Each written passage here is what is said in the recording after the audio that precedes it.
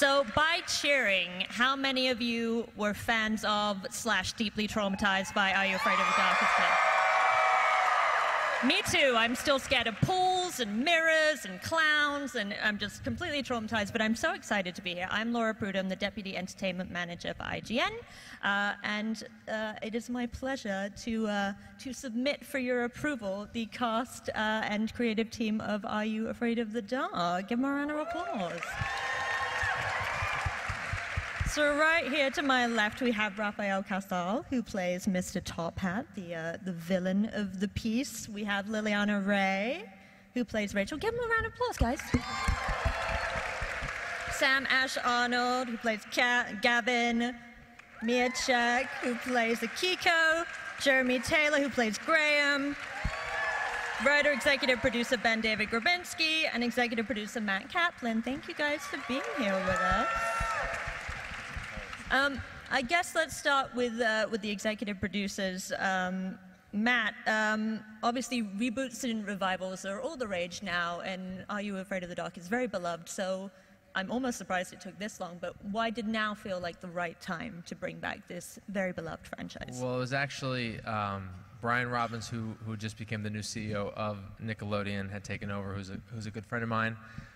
He also directed Good Burger. He also directed Good Burger. And Varsity Blues. And I said this was my favorite show as a kid. I had to, this is the one show that I grew up on and felt like this was the right time. And lucky enough, we got Ben David to agree to help us write it. And we went from there. I love it. Ben David, that's a good segue. How are you kind of paying homage to the original without retreading ground that we've explored before? What kind of makes this new and different from the original? I mean, it's a very tricky balance because we're trying to make a show for 10-year-olds who've never heard of it, and also for people like me who grew up super obsessed with it, which is kind of fun, because the thing I really loved about it as a kid is it felt like someone was making like high-octane horror for a child, and there's not a lot of that right now. Yeah. Especially like if you were a kid like me who was not allowed to watch R-rated stuff. Like I wasn't allowed to watch Nightmare on Elm Street, but I was allowed to watch stuff made for kids. So this show was like heaven to me because I liked scary crap. Sorry. Yes. But it was a great experience because Matt Kaplan is my favorite producer in Hollywood, and to be my favorite producer in Hollywood, it means you're someone who's like, hey, I want you to... Just hire him. Yeah. That's all I really needed. He was like, hey, I think you should do this. And I said, I would love to do this. And that feels like about 10 days ago. Now we're here at Comic-Con with 3 finished episodes. Did that answer work? I don't know. Yeah, that worked perfectly. Obviously, we saw the very iconic opening credits. How are you guys planning on using that for your show? Our opening credits are a loving homage to the original ones. Most of the stuff from those credits are in there, but in a modern style, from like the swing set to the boat to the door to the hand holding a match, as you could see on the logo that we played. Yeah. So anyway, you know, everyone's favorite thing about the original show tends to be the original credits, so we try not to screw that up. It gives me chills just hearing it. I'm still, like, it takes me right back to being, like, 6 years old and peeing my pants. So I'm really glad that you guys are bringing that trauma back to people. That's great. So here we have our new Midnight Society. So how about we go down the line, starting with Jeremy. Each of you tell us a little bit about your characters, who you're playing, and why each of your characters kind of feels drawn to this new Midnight Society.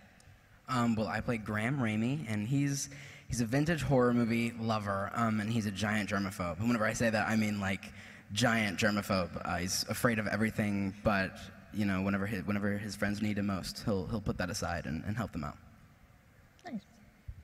My character is Akiko Yamato. She is an aspiring director who loves horror.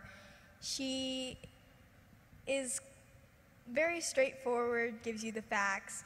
It can come off as a little rude sometimes, but in the end, she's a very loyal friend. I'm Sam Ashe Arnold. I play Gavin, and at school, he's a very popular kid, has a group of people constantly around him listening to his stories, but he uses the Midnight Society to tell a different kind of story, something more creative and nerdy and cool in a better way, I think. And yeah, he's cool around almost everyone, but Rachel is sort of a weakness for him, and he turns into this awkward, stumbly, hopefully not too painful to watch kind of guy. But yeah, he's a very loyal friend, and that's the most admirable thing about him, in my opinion. Hi, I play Rachel. And Rachel is the new girl to town. She doesn't have a lot of friends, and she's awkward and quirky and a very talented artist. And what I love about Rachel is she really gets to grow in the 3 episodes through the Midnight Society and through her storytelling and her art.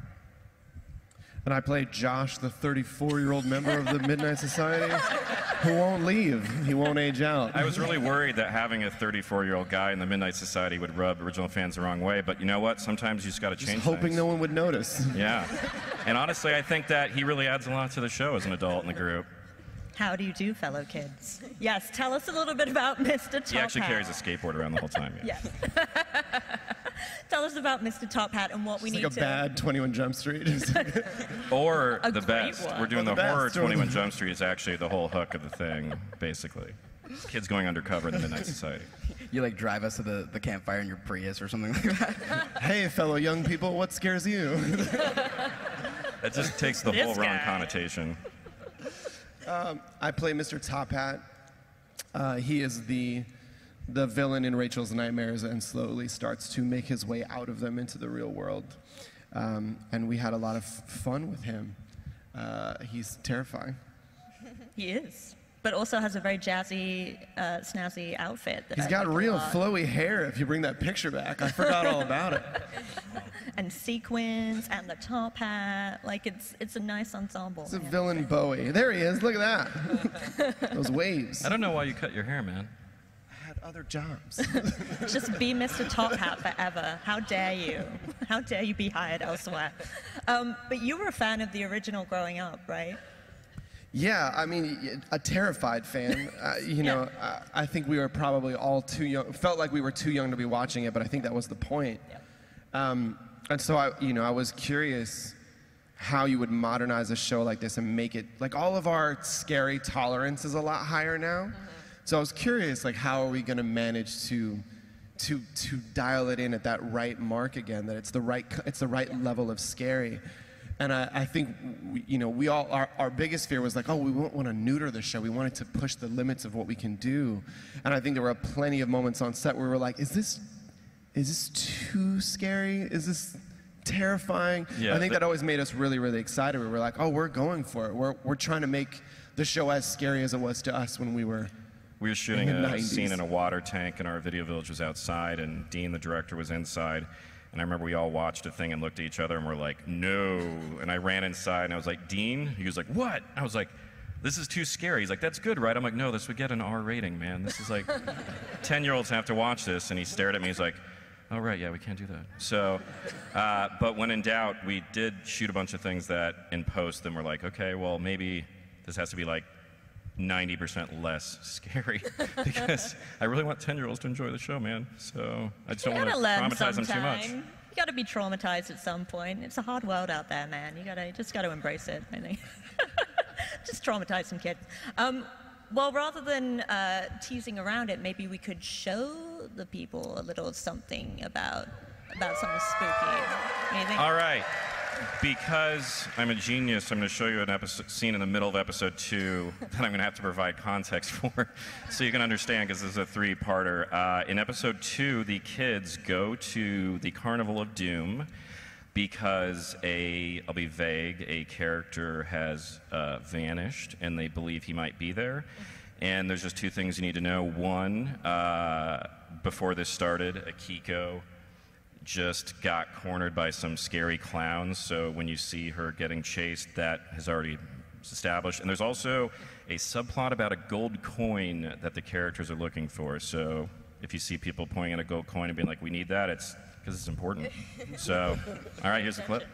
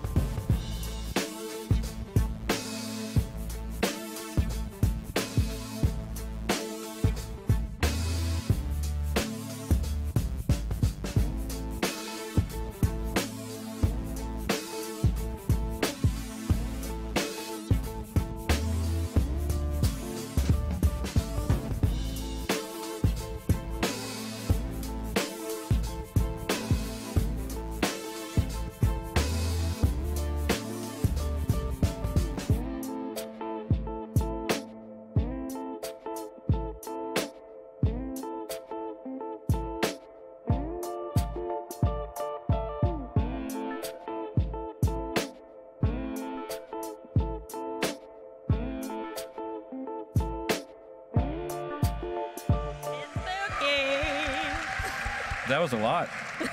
I'm not in that clip, but they all work for me. I like to be very clear. It's upsetting that Tophat's not in the clip, but, you know, you're in a lot of other stuff in the show, so they'll see it when it airs. Worth waiting for. Those all seem like very freaky situations to be in. For each of you, was there anything on set during filming that actually spooked you? Were there moments where you're like, ah? I am terrified of heights. It was the easiest scene to get into character for, ever. Like, that was the, I mean, I was terrified. I told so many people I loved them that night because I figured I was going to die on that Ferris wheel. I also like to clarify that that's the only scene in which he screams out of the 3 episodes, so he's not just a guy who screams all of his lines like Goonies, as much as I love Goonies. But. For me, it was definitely the clown scenes, because I hate clowns. I absolutely, hate them, and I was being chased by them out of all things, Ben David. That was the most fun I ever had shooting anything. But no, the people playing them were very sweet. They were like, are you okay? I don't want to scare you. But it was quite terrifying. I thankfully didn't share any fears with my character. I was worried for a while that Ben David would just write something into the script purposefully to torture me, because it wouldn't be that out of character, I don't think. I was going to, but we didn't have enough time to write frivolous there it scenes. Is. It was a tight schedule. But no, I was lucky. I think everything at the Carnival of Doom was terrifying. Yeah, it was pretty scary. I don't like it at all, but I liked it a lot. It's great. When you guys, obviously, if you're playing a group of friends, it helps to be friends, and it seems like you guys all get along really well in real life, which is great. But was there any kind of bonding that you guys did? Did Ben Davis lock you in a room? And Yes, there definitely was. In Vancouver, one of the things we did is, in Vancouver, they have really good food, right? So we bonded over eating. I mean, that's a good thing to bond over. And then some of the times after we finished filming, sometimes it'd be really late, and we're crazy kids, so we decided, let's go down to the gym and all hang out and work out for a little bit. So I definitely think there were times where we were able to do crazy things, but at the same time bond through them. We also had movie nights up in the hotel rooms, horror movies assigned to us by the directors and Ben David. It was The Goonies. We actually had Mia watch her first horror movie. It was not fair. I didn't get any say say in anything. I'm What so was upset it? you didn't watch Monster Squad. I asked you guys explicitly to do it, and We you were just didn't. trying. Ben David, we were trying, I promise. We I did not want to believe you. disappoint you, but it was difficult, and in the end they decided, oh, let's watch Lights Out. I'd much rather watch the other one. So I think Lights the Out best- was your first? The best bonding experience was we went to a very terrible bowling alley that had like tiny bowling pins, and I don't know if it was like a cultural thing for Canada. Yeah. It was so and, fun. And then the bowling balls were like this big. They were like shot puts or something. But our executive producer Spencer Berman, who's not here because he just had a kid, was inexplicably so good at it, and we were all terrible, and he was like very cocky. But I think it made everyone bond because it was the worst bowling experience imaginable. So nice job, kids. That's, yeah, I guess that works. Rafael, obviously having grown up with the show and being able to play the villain, what do you think makes a memorable Are You Afraid of the Dark villain? What did you kind of channel for him? Yeah, that's the one pressure on it is there's only one Yeah, one it's you, villain man. here, and my minions like this backbending carnival lady who's terrifying in this clip. Contortionist. Contortionist, thank you. Something that Ben David and I talked about a lot was that we wanted to make sure that he was somewhat unpredictable, and so we tried to come up with a few different kinds of personalities that he would have given the circumstances. But I tend to think the things that are the scariest are the things that you don't have much information about. Yeah. And so we really tried to personally give ourselves a lot of backstory, but really, Yeah. in the way that they sort of put the scripts together, make sure that information is given out at a much slower pace than the rest of the plot, so that we have time to sort of let the unknown be scary. Yeah. And I think anytime a villain is being nice to you, it's really terrifying. Yeah. And so we just leaned into, like, what is it when a villain, like, wants to be around you, and you're not sure why? Yeah.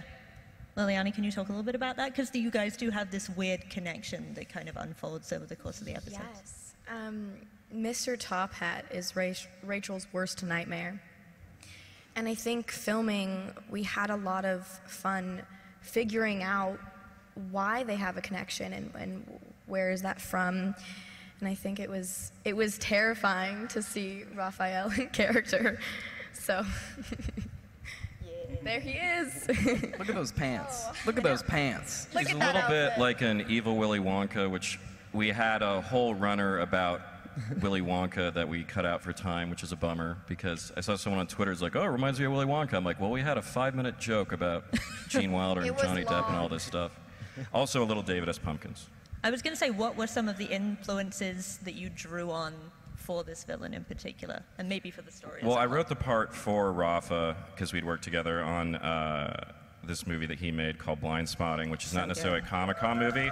It's but amazing. You must judging watch by that it. applause, I'm saying everyone should watch it, even if you're young and that it's R-rated, because I think it's an important movie. Yes. But we had a great time on that, and when I came up with the idea, Matt was like, well, what ideas do you have to do the show? And one I had, I texted them, was like, I want to do an evil carnival, and I want Rafael Casal to be like an evil Willy Wonka ringmaster dude who kidnaps kids.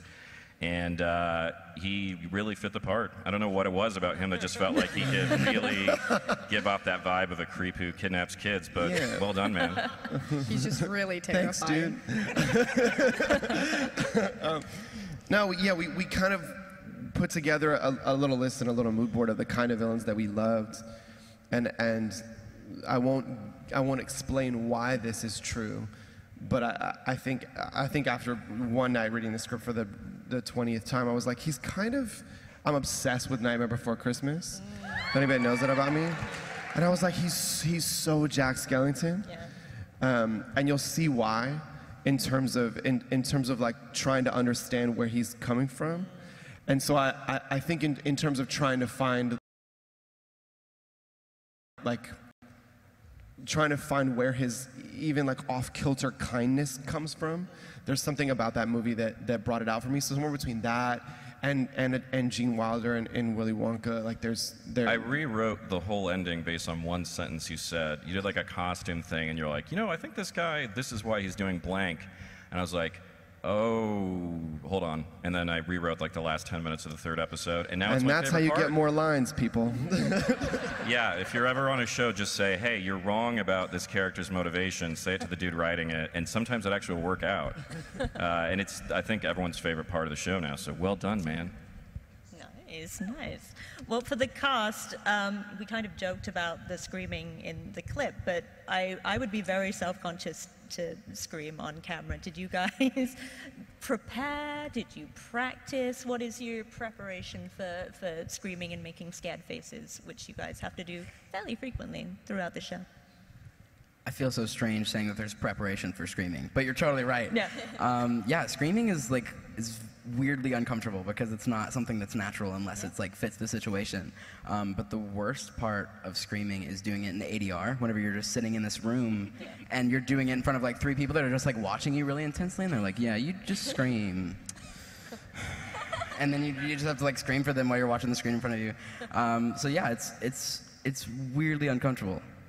I remember I texted Roth when he was doing ADR, and he said, I'm like, how's it going? And he's like, I've been doing an evil laugh for like 9 hours. You're just sitting in a booth doing an evil laugh. I'm like, I'm sure you could have done 4 hours of that. But Can you do that more maniacally but happy? with more intensity. Sure. The many variations. I was thinking on set about how fear doesn't work like a lot of other emotions do when acting, because when you think about something sad that happened in your past, it's natural to have a reaction to that and even cry. But if you think of something that terrified you, you don't just scream out of nowhere. So it doesn't work that way, and you have to try other stuff, like breathing really intensely can put you in the right mindset, and then just not holding back, trying to forget that everyone's there, be in the moment. I think your surroundings are very important. And I think Ben David did a really good job in trying to scare us all. So I think it was pretty easy. I remember we shot 2 weeks without anyone screaming, and I walked up to Dean and the other producers. I was like, we haven't had anyone scream yet. Are we doing something wrong? And then I realized it's like due to the schedule, somehow all the screaming stuff was like near the end. So it was just a lot of days of kids screaming, whether for comedic purposes or being scared or whatever. These are just a lot of good answers about screaming, I feel like. I know. We can just talk about that all day. Yeah. It's fascinating. I love it. Matt, there are definitely some episodes of the original that completely still give me nightmares, probably. Like I said, like the pool thing, I wasn't kidding, like that skeleton in the pool. But horror, as Rafael kind of said, is a lot more accessible now. You know, we can kind of stream it. It's kind of everywhere. So how do you decide on the level of scariness? What's kind of the line that you guys found? Yeah, I think the biggest thing when we talked about rebooting this, it was the idea that like when we were all kids, it was truly scary. And Nickelodeon with Snick and all that had really gone for it. And I think we got their blessing to bring this back. And obviously with streaming, now you have Stranger Things, you've got It. Yeah. We were able to lean more into the Midnight Society and have it come through their stories, and I think the scare has come off of that. Yeah. But yeah, we were lucky enough to have great partners who let us really go for it. So. Yeah, when Matt and I first started working together a few years ago, I hadn't done any horror yet, and I really wanted to. And we bonded over our love of like the same horror movies and stuff like that, and he sort of understood my sensibility, and he single-handedly got me onto a bunch of horror stuff, so thanks for that, Matt. But yeah, Matt's a big horror nerd, and I think it's probably your favorite genre. Am I speaking out of turn? No, it is, and I think that we were lucky enough with all of these amazing cast members of the Midnight Society. It was going through that process, trying to find people who could really do it justice, and then go further beyond it, because in the originals they didn't really lean into that, and I think all these guys killed it. So. And Jeremy was in a very small independent film called It, which I... Oh yeah, sorry, I forgot about that. It didn't really do much at the box office, but I think some people have discovered it now, like at their local Blockbuster and Hollywood Video, and it's been picking up some steam. But like Redbox and stuff, they've like seen it, like, oh, what's this? Yeah. But my favorite thing about working with Jeremy on this was that he played a completely different character in that, and on this he's like a big personality and really funny, which is like the exact opposite. Did you enjoy doing that, Jeremy? I'm asking questions. I love doing that. Absolutely. I mean, you wrote the perfect character for me and let me explore my character a little bit more and play with the lines. So I had a lot of fun doing that, of course. You play it very well. Thank you. You're good. I feel like you have a bright future ahead of you, kid. I think Thank you. It's good. Just getting so many compliments right now. I love it. You're really good on the show, Jeremy. Thank you. I love your shoes. I hate how well all of you dress. It's really frustrating. But anyway, continue. Well, Ben David, are there any kind of Easter eggs or horror movie homages that you sprinkled in? We got some last name. There's Easter a very eggs. excessive amount. Some guy tweeted at me yesterday, is this going to be like the Ready Player One of horror references? Because I did some interview where I mentioned most of the things that are referenced on the show, and it made me look like a maniac. But it's like the town is like Argento, and everyone's last name is like my favorite horror director, and there's a million homages to the show buried everywhere. There was like a guy in a Zebo mask in that clip that is sort of a blink if you miss it thing. The whole show is filled with stuff from the original show that if you're like a obsessive fan like me, it has like a Where's Waldo kind of element to it of like, oh, if you pause it, there's a thing from that one episode where that thing happened. So it's definitely designed for the super nerd, but also if you don't know any of the things, you won't know you're watching references, which I think is the perfect thing. So like on set, we have like Herbert West Middle School, and I remember there's like 50 crew members. I'm like, does anyone know what that means? And they're like, no. I'm like, good. Anyway, it's from Reanimator. It's a really good movie, but it's not okay for kids. Matt, back in the original iteration, obviously we didn't have cell phones or social media. It was obviously a lot harder for any kids who were in trouble to call for help. It's usually very isolated. So how do you kind of balance telling a horror story with the advances in the show's technology, and how do you kind of build it into the storytelling in a way? I mean, I think kids today are obviously naturally locked onto their cell phones at all times, but I think we've created some rules that I think help us justify some of the challenges that you might face of why aren't we calling, the cops, etc.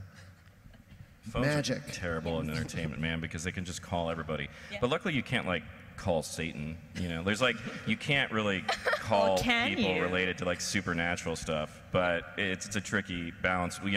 This is a big spoiler, so plug your ears. But we have a giant plot point that's about a find a phone feature on a phone.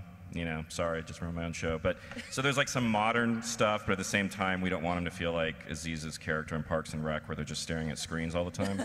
Right. So I just think we found a balance. That's my answer. I like it. And by bringing the Carnival of Doom into the real world, you're obviously putting the Midnight Society in a lot more danger than they've ever been in before. They were always very safely behind telling the story before. So can you tease anything about how the Carnival of Doom kind of coming to life impacts them and their journey throughout? Well, the reason we made the show about the Midnight Society this time, in a lot of ways, just sort of purely for selfish reasons, because I remember being a kid and watching it, and you'd have that wish fulfillment fantasy of, I wish someone would invite me to join this secret group, and I'm like, who are these kids? How much fun would that be? And I felt like that's a story we hadn't seen yet, because we've seen a million iterations of them telling amazing stories in anthology format, but I really wanted to be who are these kids? What would that be like? What would it be like to be invited into a secret society, and having the story be from the point of view of a new girl who gets invited to join? Because I remember watching the pilot, and it starts, and the kids are sitting around a campfire, and they're like, here's this new kid, and he's going to tell a story. I'm like, well, how did they choose that new kid, and what was it like to be chosen, and how did he feel when they put a bag over his head, and all that stuff that happens. So since we're doing a 3-episode story, I wanted to see that. But at the same time, I'd like to clarify, it is not like a stories come alive show. I mean, it's still, they tell a story, and an element of the show appears in real life in a way that if I say why, it'd be a spoiler. Yeah. It's not like Scary Stories to Tell in the Dark or Goosebumps. It's a different thing that I will just be vague about and say, in episode 3, most of it will be explained. I like it. So as I said, I was traumatized by the show as a kid. A lot of you guys probably were too. So I guess going down the line, what is the show or movie that you remember being the first thing that scared the crap out of you? What is kind of that traumatic horror experience that stands out to you? You want to start? at this end, mayhaps? How do I gotta make this Put you on the spot. I wasn't allowed to watch horror movies at all, so I only knew the TV versions of horror movies where they like cut away right at the violent part. And I remember a friend brought over the first Scream movie, and I'm not gonna describe it, but if people who've seen it know the opening scene gets real violent. And I had no idea it was even legal to show that in a movie. So I think I just like sweat myself into a panic as it escalated, and then just like had to have a talk with my parents, like, so you can just stab a person in a movie and you didn't warn me at all? Yeah, I think that's really tailored my viewing experience. Yeah. I think every year around Halloween, like, they would always play Halloween movies, and almost everyone scared me. My big sisters would always make me watch it just so I would get scared. Aww. So, I know, to terrify me, but I think when I was little, every movie, that was scary. The first movie I can remember that really scared me wasn't even horror. It was just that scene in Star Wars where Emperor Palpatine is being made into what he becomes. And his face is all shriveled. And it wasn't even the fact that it must have hurt that scared me. I'm just like, wow, he's so ugly. That's horrifying. I'd leave the room. And then, are we talking about one of the reboots of Star Wars? No, I think he's talking about one of the prequels, but we're just gonna move on from that. We're gonna move on from that, right? He's a different generation than us, man. I know which Star Wars was first. But anyway, then The Sixth Sense also was the first actual horror movie that I can remember that stuck with me. It's a good one. Very good one. Thank you. Yep. The fact that you guys can even watch these is just amazing me. How does it happen? I just... Lights Out, which I watched super recently. While we were filming, actually, we watched it. And I kind of hated it. I'm sorry for all those fans out there, but nope, cannot deal with it. And it's just, I feel like for me, because when I was a kid, I was always kind of traumatized by a lot of things, especially the dark. But for me, it was just like really scary to imagine someone just in your house when you turn off the lights. I was the same as Rafa. I wasn't really allowed to watch horror movies at all, and neither was my best friend. So whenever we got together, we found access to a laptop and looked up everything. So, you know, whenever it's the daytime, you're completely safe, right? Where did you get access to a laptop? That is confidential. My mom is in the audience right now. No, but yeah, so we used to look up these things called creepypastas, and that reaction just shows what I'm about to talk about. They would take like an image and make it just terrifying and have a terrifying backstory about it. And the first one I found, so unlucky, was Jeff the Killer. And so I found that, and then that was the first night I ever pulled an all-nighter. No joke. Like, actually pulled an all-nighter, and I was terrified. But that just sounds scary. It's terrifying. And then why'd you do it? Well, because you're safe in the day, and then you're like driving home and you see woods. We're never safe. But yeah. Jeff the Killer is like, name the bad guy. It's like, that's not, it's like, so if you're like Mike the Vampire, I don't really feel like the name has to negate the scariness because it's so... I was like 9, so... Oh man, I'm sorry. I was trying to disrespect you. Okay, so there's 2 things that traumatized me as a kid very specifically, and they're movies that are not scary as adults, but I must have been 4 years old and I couldn't sleep, and I walked downstairs and my parents were watching Gremlins, and it was a scene... And look, I also want to say that Gremlins is really good, but Gremlins 2 is the masterpiece. But anyway, so I go downstairs, and it's the scene where they're at the bar, and like they have a gun and all this stuff, and you're like a 4-year-old, and you're just like, you know there's rules of the universe, like there's people, and there's animals, and there's like trees, but I'm seeing these things that look very real that I didn't know existed, and I couldn't sleep for weeks. And so then somehow another like PG movie completely messed with my head. I think it was like literally weeks later, I'd go downstairs. they're watching Ghostbusters, and Ghostbusters is like, when you're a kid, no one remembers like the Ghostbusters is actually really scary when you're like a little kid. Yeah. And it was the dog. Marshmallow Man. They had like, no, but it was like the giant dog gargoyle thing. Mm-hmm. It scared the crap out of me. I just kept thinking, I'd like lay in bed and think I hear the dog coming up the stairs or was gonna like jump through the window, and I just was for years scared of the dog from Ghostbusters, man. You're worse than me. I am worse than everyone, yes, that's very true. Anyway, Matt, what traumatized you, man? Those are very traumatizing. I would say this show, the original of this, was the first thing that kind of kicked it off for me, and that's why I wanted to remake it. Yeah. Oh, third one. Yeah.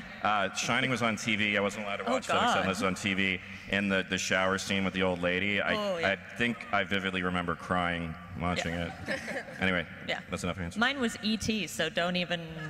When he's on the ground and pale? No, I like that part. I'm a monster. When he's dying, you like terrifying. that part? I know. But no, like when they like find him in the closet and his head pops up and he like screams and makes that awful noise. I was like 4, I was watching it alone. My dad has never lived it down. I was scared of the dudes in the suits in the driveway. Like that. You're scared of like really... the natural things that one should be scared of. I was scared of E.T., the very nice, friendly alien. Okay. So much childhood trauma. It's terrible.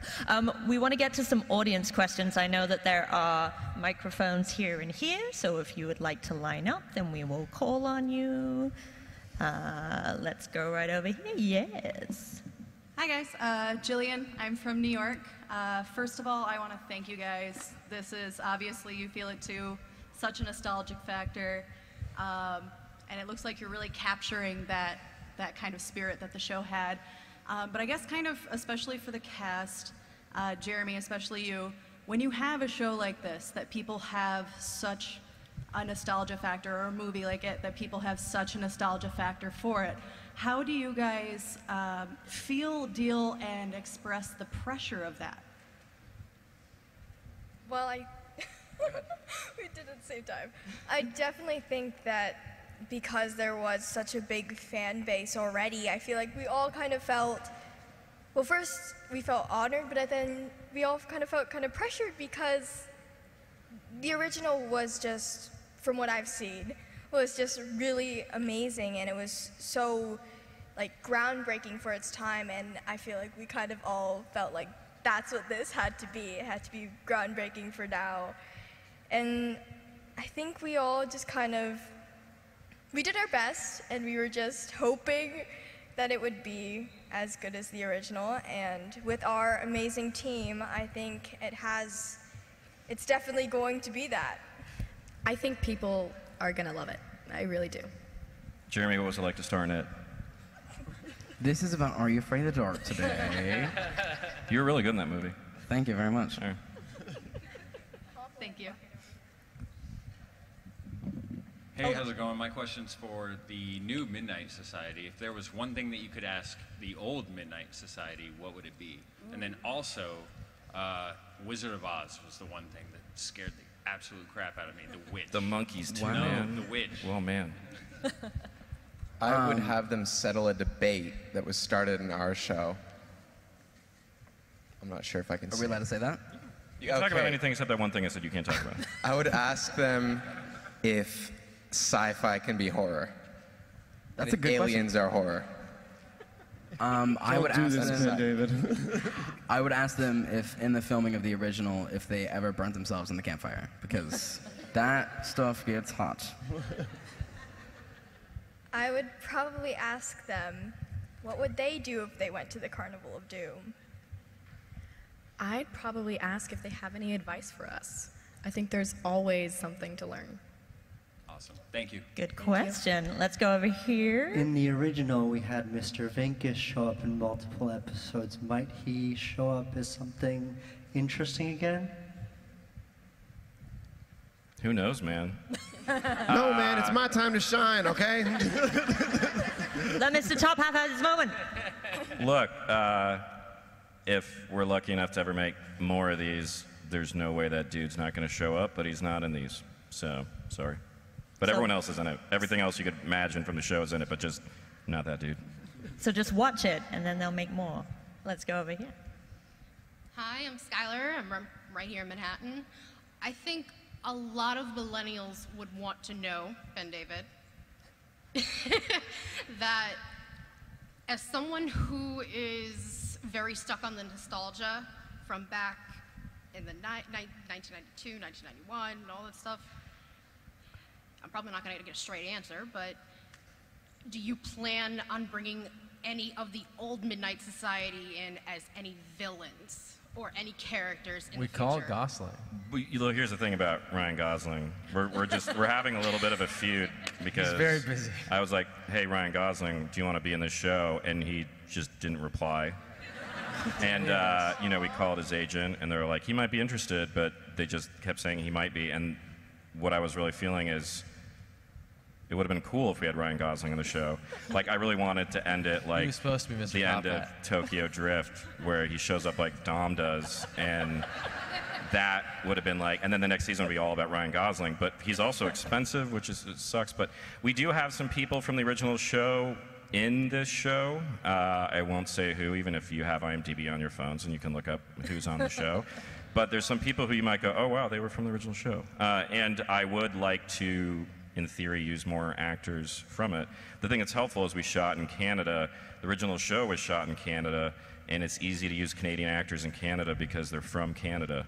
So I actually tried to get, there was a guy, the co-creator of, I'm just forgetting, it's like the funniest Canadian show in the whole world, where the guys just stand like King of the Hill and drink beer and fight each other. Letterkenny, my brain's mush today, man. The co-creator of that show was one of the original Midnight Society, and he was busy. I was trying to get him in it, but, you know, you can't win all your battles. And was that a weird answer? Probably. I think it was a great answer. And I have to know where you got your boots. Those are adorable. I don't know. It's not my clothes, but I love them too. I've been walking around and I'm like, wow, these are actually not hurting. Whoa! They look good and they're comfortable. So, it's very Joker homage. Yes. Thank you. Let's go back over here. Hi, my name is Seth. I'm from Binghamton, New York. Growing up with Are You Afraid of the Dark, I was always really surprised by a lot of the stuff they put on Nickelodeon in that show. That some of it was really scary, in particular the Tale of the Dead Man's Float that she keeps mentioning. Yep. Was there anything that you wanted to put in the show that you decided was just going to be too scary for Nickelodeon this day and age? You know, I mentioned a thing earlier about going and telling Dean that we were going a little too far in a moment. There's a sequence in the third episode that it ended up being even scarier than I was sort of expecting, and everyone watches it, and I very stupidly wrote in the script, this is going to be the scariest thing in the whole show. And then it ended up being that. I shot everything that I wanted to do, and then the theory was in post, maybe the network would watch it and say, no, you idiot, you can't put that on a show for 10-year-olds. But they actually ended up really being supportive of all the scary stuff. I mean, even the marketing has actually been pretty scary, which I wasn't, even that kid was scared, man. No, I sort of got to get away with everything I wanted to, so thanks, Nickelodeon. I appreciate it. Thank you. Back over here. Hi guys, my name is Valeska. I'm from Connecticut. I was just wondering for like the kids of the group, did you guys watch or have to watch the Are You Afraid of the Dark? And if so, which of the episodes did you think were the scariest? Personally, I did not watch any full episodes, unfortunately, but I watched a lot of clips from the original show, and I don't quite know all the names, but there were some moments, especially in the one where there's the pool and then the I don't even know what you call it, like a skeleton The zombie skeleton. type thing. That's the one. The thing that looks like the thing in our show comes up, and I was like, wow, that's actually really scary. And it's scarier than I thought it was, especially for Nickelodeon. I've gotten to see some, and kind of like Mia said, a lot scarier than I imagined it would be. I mean, there's like clowns choking girls and terrifying. There were clowns chasing one. That was the best thing about working with Dean, our director, is I wrote a scene that was supposed to be like the Point Break foot chase, but with clowns chasing two kids, which you saw part of there. And I'm like, this is gonna be really difficult. We only can shoot for 2 hours a night with kids. We're having people chasing extras, and he's like, they're gonna be on stilts. And I was like, no. And I didn't change the script, and I gave him another draft, and he's like, they should be on stilts, and I said, no, they're not going to be on stilts. That's never going to get done. And then I show up on set, and there's 2 clowns on stilts. And it was the most fun I ever had shooting anything. We had like a 100-foot dolly track chasing 2 people on stilts running like full speed, chasing you. You didn't seem to like that. And it was raining. They are fast. They were so fast, and I was surprised because they were actually asked to go slower. Because me and the other girl, they were catching up to us, and so Right, they got Dean was stilts. Yeah, they got longer legs. That makes sense. No, but like, I didn't think they'd be able to go that fast on stilts. Because definitely thought they're on stilts. They're like a million feet up in the air. And so Dean was like, can you guys possibly go slower for the cast? Because They were too fast for the cameras, man. Hey, what did you guys think of the original show? Did you watch any of it? Yeah, I've got to see a lot of footage from it too, and I think that also was among my favorites, that clown rising up out of the water. Skeleton. The skeleton, sorry. Zebo the Clown also is another thing that was floating around in my head, which I thought was cool. But that was the one that I've heard stories about people not wanting to go swimming after seeing it, and I think that if we do our job right, we'll ruin a lot of other big parts of the world for everyone. I'm sorry. And yeah, it's going to be exciting to see what lasting legacy our show makes. Yeah, we played an episode for some kids, and the 9-year-old girl jumped under the table during part because she couldn't look at the TV, and I was like, that's a success. We've done our jobs. Thank you. Hi, I'm Karen. I'm from Queens. And one of my favorite episodes growing up was The Tale of the Renegade Virus. That one was the one that really creeped me out. And that was my first one to get me hooked on the show. So it kind of piggybacks to what the other girl mentioned. Instead of what was the scariest one for you, because you guys had to watch it, what was your favorite episode? There's what's the one? It's like the Tale of the 13th Floor, I think. It's where it's like these toy maker, faceless aliens, like scary. It's not the scariest one, but man, that one was really cool. I haven't seen an episode. I'm sorry. He couldn't get access to a laptop that had one. He only found laptops without episodes of Are You Afraid of the Dark? I deserve that. I deserve that. You don't, hey man, you're great. You're really good in it. He was so in character he wouldn't touch a keyboard because of the germs. It was amazing. Do you Method acting. Method. Very. And Mia's too scared of anything. She couldn't watch a whole episode. I think we've already pulled that together from the information I've already said. Yeah, I definitely, I apologize, but we only watched clips, and I think from the clips, there were moments where I was like, oh, that's really cool, but none of really that, like, we're like, oh, wow, that's an amazing episode, because unfortunately for me, horror is not my favorite. And you play a horror director, so you are a very That's your talented. You fault. sold that, I mean, yeah, but you sold it very well. She directs a zombie movie and a werewolf movie on the show. Yay! Good acting. Good acting. Thank you so much. Hi, how you doing? My name is Marcus. Well, first off, I would like to say, over the years, I've watched Are You Afraid of the Dark with my brothers, Martin and Michael, and I was really shocked that it's now being returned on Nickelodeon. I'm really happy about that. It's one of my favorite Halloween shows.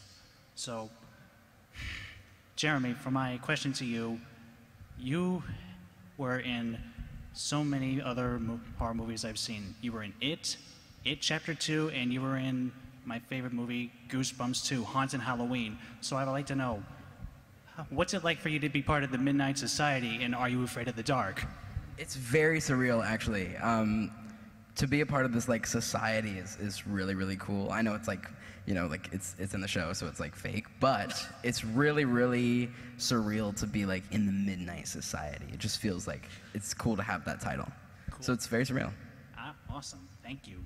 Thank you. Thanks for the question. You guys could just do a Midnight Society, you know. You don't have to, you could just go into the woods and tell people. Well, maybe it does exist. And who's no to one say knows. we haven't?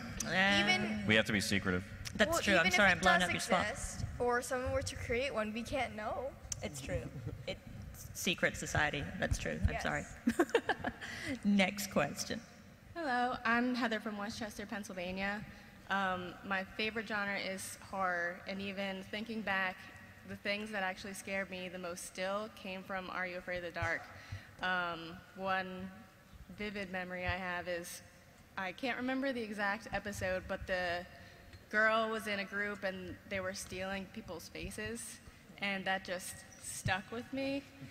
Within the original Are You Afraid of the Dark, or just anything in general if you haven't seen it, what types of things have stuck with you throughout that maybe wasn't really scary, but just psychologically scary for you? From Are You Afraid of the Dark, or from anything? From anything. Anything, Are You Afraid of the Dark if you've seen it, but if not, anything. I would say the killing of a sacred deer. How did you see that? I had a laptop. It's from the creepypasta thing. It's the laptop access, man. Yeah, it's bad. No, yeah, that was the most psychologically thrilling movie I've ever seen, and it was like, it sticks with you, but there's like nothing to be afraid about. It's just makes you awkwardly uncomfortable. Okay, for me, I feel like it can't not be scary for me, because I'm a chicken, I know. But for me, the thing that sticks with me most, probably because I've seen it really recently, or maybe it's just utterly terrifying, is Diana from Lights Out. Like, I cannot get over it. Don't laugh at me. No, it's just my friend wrote and produced Lights Out, and I love so much that you keep bringing it up. Well, I saw Child's Play, but that wasn't really, like, scary. It was more, like, funny and gory, I guess. No, Hey. thank you. Hey, Bride of Chucky, that is the movie. That's all I'm saying. I think that scene in The Sixth Sense where they lock the kid up in the attic and they don't know that he can see the ghosts in there, and it doesn't show what's going on, and that's why I think it is a good answer to that question, because it's just up to you to imagine what's happening, and you just hear, and yeah, it's disturbing. Yep. It's very disturbing. I can't remember the name of it, and if anybody knows it, shout it out. It's the movie with the two witches, and they kidnap this boy, and they're like really creepy, and they come to this like old town in Halloween. Hocus Pocus? Is that Hocus Pocus? Is it Three Hocus Witches? I was about to say that's Three Witches. I'm bad at Three math. Witches. Yes, Hocus Pocus, I Okay. think, yeah. That's- Where they like steal the souls of the children and have Yes. the book and stuff. That's Is a the good woman one. from Sex and the City in it? Yes. I don't know. What about you? Rafael, what scarred you from, doesn't have to be a scary thing, but if it's What scar? Yeah, I'll tell you what scarred me. So there's without This is a good preamble. without giving too much away in the show, there's a big thread of scorpions in this show, and they kept bringing them to set. And I made it very clear that I didn't want to be near anything that's this big and an insect. But they wanted to shoot a promo with me holding one in front of my face. And I refused to hold it, but I said it could be in front of my face. And so somebody else held it, and it was just trying to get me. And there's a great video. I'll put it on my Instagram later. I have the video, and they hold it in front of Rafa, and he's frozen. He just goes, bruh. Staring at this giant scorpion. And they're not even using it. The promo has not come out. Yeah, it was just, we only did it to mess with you, man. And I have a pretty terrifying boomerang of me holding like a giant scorpion in my hand that we use for the show. And I don't recommend holding a giant scorpion in your hand. It is a terrifying, it was like as big as this. It was horrible. And then the other thing I'm probably scared of is speaking in front of crowds. You're doing good. You're doing just fine. Thank you. Good question. Thank you. Matt, are you scared of anything? Oh, yeah, Matt. What traumatized you? Giant Lee Grinner. Hey, good reference. Hi, I'm Matt. I'm from Boston. One thing I really liked about the original show and just horror from the 80s and 90s was the practical effects, like growing up with the monster makeup and the animatronics. And I have distinct memories of Angelica Houston in The Witches when I was 6. And that one scene where like all the witches are together and they just slowly transform. And I was wondering if you could speak more to the approach of the horror in terms of practical effects versus relying on heavy CGI. Well, those were some real skeletons we had in that video clip. Those were just, we found them in a thing, and they just walked up and they're like, hey, can we be in your, yeah. Those are physical I think ones. most of our stuff we try to keep practical and physical effects. Even though CGI is obviously getting better and better, when you make something for the prices that we were making this for, I think it's always better if it's in reality. We have some CG scorpions and some real scorpions, and I dare you to find out which ones are different. You'll probably know because the ones are digital, but we have a good combination of stuff, I'd say. Cool. Thank you. Question, thank you. Hi, my name is Louise. I'm from Connecticut. I grew up watching Are You Afraid of the Dark, and then went on to other horror anthologies, and now I'm helping at horror conventions, so this was big in my life, I guess. It sounds a lot like this 3 parts is similar to the movie from around 2000, the Are You Afraid of the Dark 3-part Tale of the Silver Sight. And I'm wondering if this drew anything from that, and also we learned that there's been a Midnight Society since like early on, generations ago. So is this the same Midnight Society, or is it a branch of it? My feeling about the Midnight Society is I like the idea that maybe we have no idea how many they are because they're so secretive. Like, you know, there might even be 2 in the same school, but the kids don't know that the other ones coexist. To me, that's the fun part about the show is like, you don't know, there could be one in Phoenix, there could be one in Oregon, there could be one in, you know, London. Just any place where you're gonna have a fire that people can sit around. There is some references to some of that stuff, but I'm not gonna spoil it. But I will say that I thought that 3-parter was pretty cool. Thank you, good question. Thank you. Hey guys. This question's more for Ben, David, and Matt as the horror buffs. Who are your favorite horror movie icons and protagonists of all time? Well, my top 3 horror movies of all time would be American Werewolf in London, That's cool. Black Christmas, and then Return of the Living Dead. Basically, I'd say everyone in those movies are my favorite. Also, Shining, I love. Pretty Poltergeist. good movie. Poltergeist is so good. Amazing. Those are definitely my top 10. The yeah, I original, mean, not the remake. you know that. Yeah, no comment on that one. But I mean, obviously remakes can be okay. But I would also just like to give a shout out to Halloween 3, which I think is a perfect movie. I think that Tom Atkins is a god. In fact, next Sunday, or 2 days from now, I'm going to do a triple of The Fog, Night of the Creeps, and Halloween 3 on film. I'm excited about that. It's at Beyond Fest, which is the same place where our show's premiering on Monday. That's right. Pretty excited about. But that's Los Angeles. Sorry, guys. Go to LA, guys. You can do it. Final question. I'm just here to say, and I'm not being funny here, but probably the best thing I saw at Comic-Con so far, not just this panel, but the fact that there's a character whose name isn't just Raimi, but that it rhymes with Sam. Is such a... I'm really sorry about that. No. I'm just saying, deeply nerdy. You know, it might sound a little silly, but just something that small really, some people got a kick out of that. So I like what you guys are doing. Good luck. And Ash's character's last name is Coscarelli, and I met Don Coscarelli recently and showed him proof that his last name was Coscarelli, and he looked like he was gonna cry, so that made me feel okay about being a giant stupid nerd and naming people like Graham Raimi. But yeah. Anyway, thanks, man. Yeah, thank you very much. Thank you. Nice to end there. That is sadly all we have time for, but Are You Afraid of the Dark premieres Friday, October 11th at 7 p.m. on Nickelodeon, so remember to tune in. And with that, I declare this meeting of the Midnight Society closed. Thank you. Thanks, everybody.